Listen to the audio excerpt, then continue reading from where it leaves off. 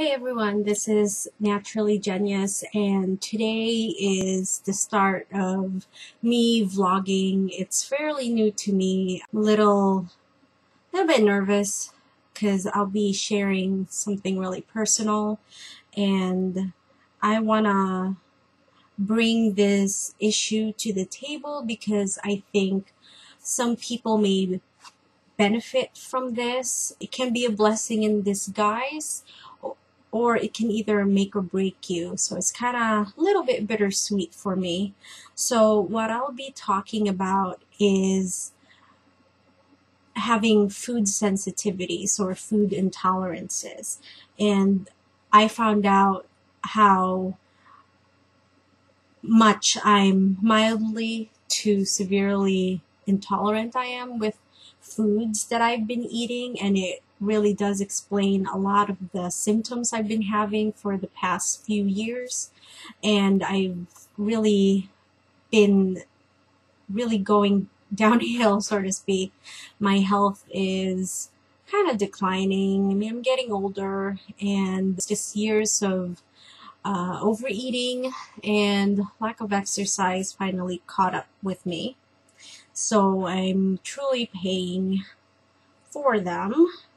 So what I did is, because I've been feeling really crappy for the past few years, was I just really wanted to be serious about it and really not avoid the situation anymore. I've gained so much weight. I've been feeling, fatigued, weak, tired all the time, and so I took measures, and since I'm going natural, and I've been a vegetarian for about 15 years now, but I've been a fried fooditarian, if that makes any sense. I really would consume fruits. I eat a lot of fried foods. I mean, my culture has a lot of fried foods in it, so it's really hard for me to stay away. And, your body just craves all that fat and grease and all the junk and unhealthy stuff that you shouldn't be eating on a daily basis. But anyway, so I got this test, and the way that you do it is through a medical provider, and I got this through my chiropractor, and there's a nurse practitioner that draws your blood, takes about 4 to 5 vials of blood, and they send out for a blood test. And it's about the ALCAT testing. It's really an innovative and convenient and effective lab testing for food intolerances or food sensitivities. And ALCAT is ALCAT. It stands for Antigen Leukocyte Antibody Test, and it really just tries to give you a picture of what foods you should avoid. You can reintroduce the foods back into your diet, but depending on what your medical provider tells you to do, it can be from 3 to 6 months to a year for you to really change your ways. And I posted on my Facebook saying, I think I said something like, "Dang you, ALCAT test. Thank you, and I hate you at the same time," or something like that. But anyway, so once you get your results back, you get this folder right here. It's from the Cell Science Systems. I am not affiliated with them, and what I'll be sharing with you, I am not an expert at all. I am just merely a patient and trying to be more proactive about my health. So I thought I'd introduce this to you guys. Anyway, so you get this packet, and there's more in here, but that's some of the paperwork. So what it is that they test for food sensitivity, and they give you this lovely, colorful piece of paper, and what it is that there's, you know, green, yellow, orange, and red. It's kind of like stop, slow, go, you know, kind of thing. So the green area, oops, sorry, wrong way. The green area are foods that are recorded acceptable and can be eaten freely. We recommend that they be eaten on a rotational basis. Speaking of rotational, this is really what you call the food rotation diet. So you would have things on your color schemes here, color sections, except for the orange and the red. You rotate your food once every 4 days. So you shouldn't have the same thing every single day or every other day. It has to be once every 4 days. So then the yellow is your mild intolerances, and they are indicated where you can rotate the foods, and it should really be avoided for 3 months. And then the orange are foods that you have a moderate intolerance to and should be avoided for 3 to 6 months. And then red, that's the no-no zone, really. The foods in red should be avoided at all costs for a minimum of 6 months. Yeah, really sucks. There's some things here that I'm severely intolerant to, and you find that in every recipe. Like, really? Garlic? I can have garlic? So I don't really know what I'm gonna do. I actually started last week, was the first week I ever tried the rotation plan. So this is what the food sensitivity test 4-day rotation diet looks like. Very nice. So there's foods in here that have an asterisk on them, and that would be your mild intolerances. And so, yeah, so day 1, you can have the foods, you know, listed here, but then you can't have them on day 2, 3, or 4 until day 5. But really, if you really want to be successful, you need to randomize your food and really, I guess, follow it to the T. But who really can do that? I mean, look at me. I'm just so like frustrated and overwhelmed right now. So anyway, so last week I followed this diet, and I tell you, and in this lovely book, it tells you everything that you need to know to understand your ALCAT test results. So it's really an optimal wellness through customized nutrition. And it tells you everything, like, congratulations packet. It's like, really? Okay, yeah, so I did the blood test, but this is so freaking hard. It's just very hard. And then there's this section in this book where it tells you possible side effects of detoxification. Yes, when you eliminate foods that you love and eat on a regular basis, you will go through withdrawal. And I did. It was the most horrible week I've ever had. They say that it depends on each person, and I talked to a expert from Cell Science Systems.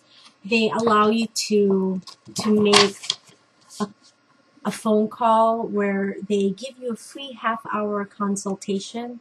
So if you have any questions, you can write them down, ask them, and yes, I did write down my questions and took notes and everything so that I could really get confirmation and clarification on what I read from this packet.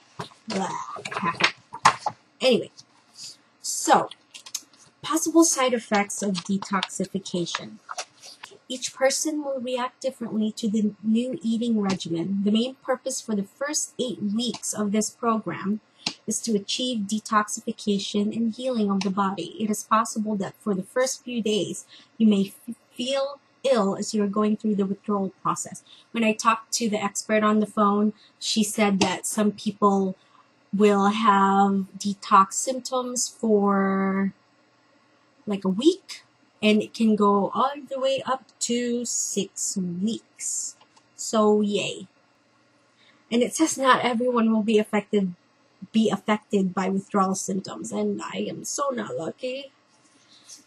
I'm so not lucky at all.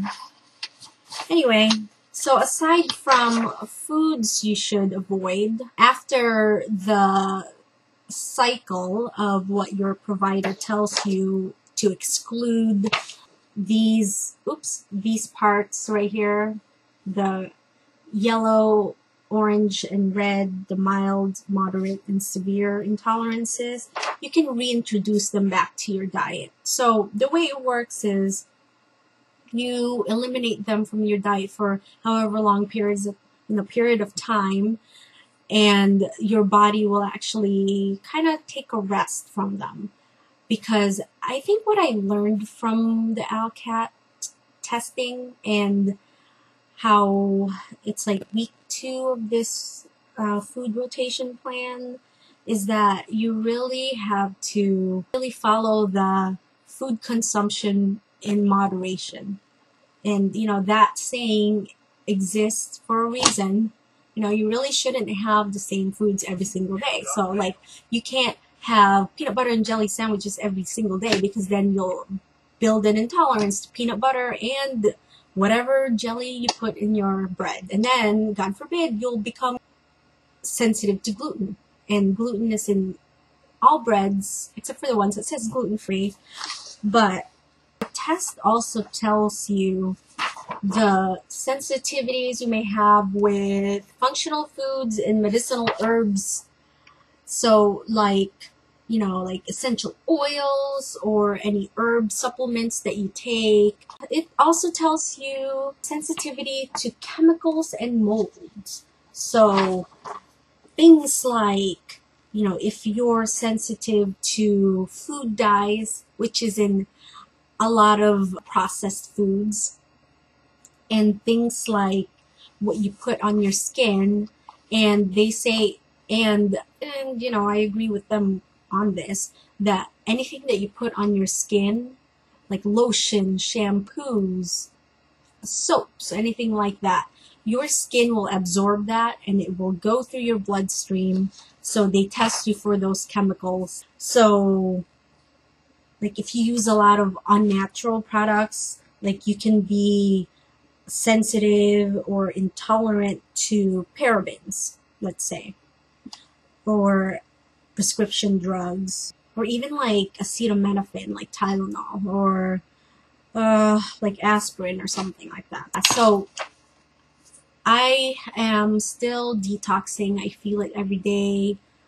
I have like daily pains, but it's exacerbated because I'm going through the withdrawal process. And what you can expect with the withdrawal process is that you're cranky, frustrated, you have a hard time concentrating. Like this week, I felt like I wasn't there, like the lights on but nobody's home kind of thing, and kind of forgetful and really snappy because I'm always hungry. I mean, I'm always hungry in general. Like, I love food. It's so funny. I kind of tell people, it's kind of like a half joke, that I think more about food than my husband. So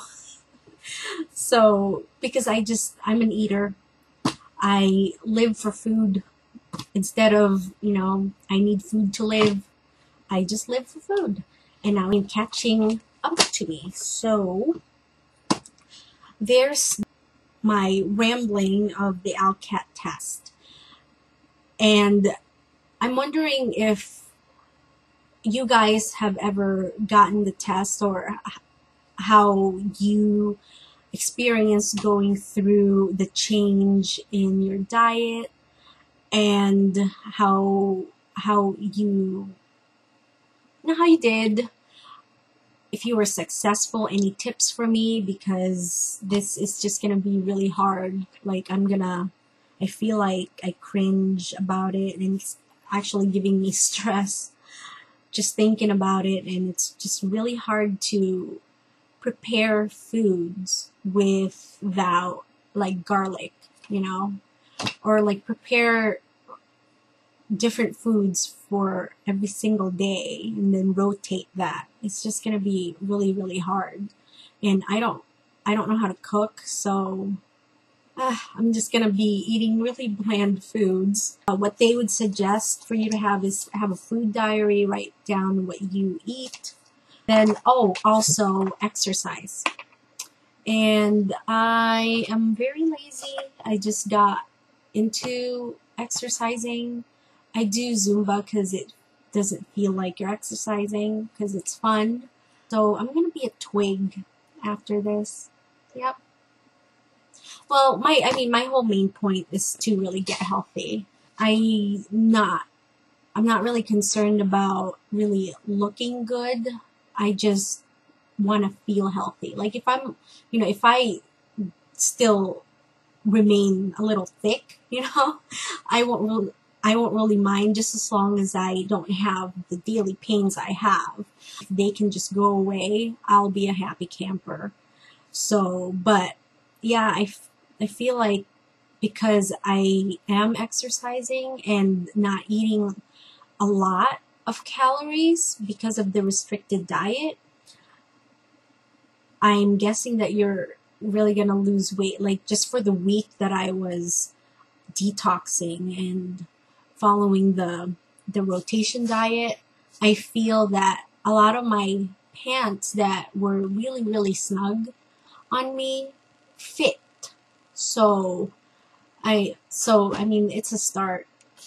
But anyway, I hope this would be helpful to at least one of you, and please share your experience and any tips for me, because I am going through this and I want to be hopeful in being successful. I need all the support I can get, because I don't really have the motivation, but I do want to get healthy. So I will periodically vlog. I'm not really sure if it's going to be an everyday thing, because I don't know, I'll have to find time to do that.